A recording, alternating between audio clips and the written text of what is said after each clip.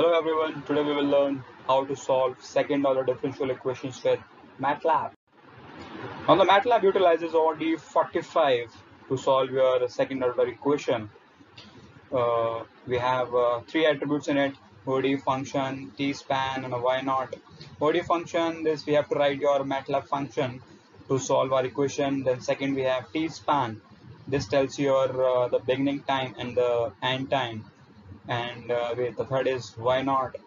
This is your initial condition. We have to define our initial condition, the values of variable at the beginning of time. So these three things are required to solve your differential equation.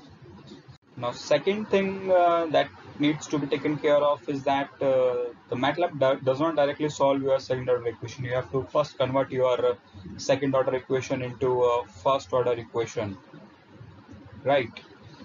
Now to solve your second order equation into or to convert your second order equation into first order equation, we have to use some appropriate variables.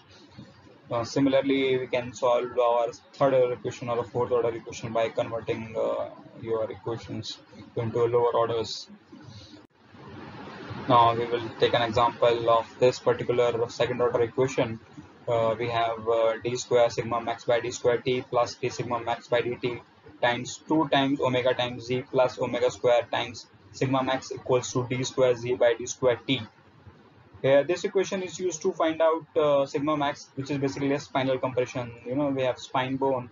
We used to find the compression of it during the seat ejection of our pilots from the fighter planes. The task is to find the value of sigma max. Here the two, this is constant, omega is constant, z is constant. Now omega is constant, again omega square will be constant, d square z by d square t, this is also a constant for a particular equation.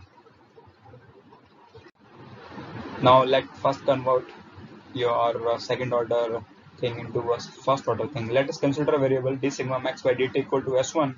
Then d square sigma max by d square t will become ds1 by dt. And sigma max at t equal to 0 is 0. Your spinal compression, that is at the beginning of time, is 0. And then the s1, which is the rate of change of this at the beginning of time, it's also 0. Then our initial condition will become 0 0. Now omega is constant having this value, z is constant having this value, and d square t is equal to value of 1. We transfer all this thing to the right side of the equation, and this is having a value of 1. Then this equation will become 1 minus 2.3699 times s1. 2.3699 comes from this 2 multiplied by omega multiplied by z, and 2398.41 comes from omega square value. Then we have directly multiplied sigma max, which is as it is, and of course 1 we have corresponds to this d square by d square t. Now we have to define our function to solve our ordinary differential equation. Now we have f12, the output. We have to define it in a column vector form. We have that is a column vector. The first column, first row element is s1. Then the second row, first column is acceleration minus. This comes from the equation which we have explained on the previous slide. This is your d square sigma max by dt, and this is your d sigma max by dt. And acceleration is constant. This is how we have defined variable explained on the previous slide. Now ordinarily we have defined this function. We will refer this function to the equation. Now CLC, we have defined this function explained on the previous slide. We have t-span, this corresponds to this. Then we have the initial condition, which corresponds to this.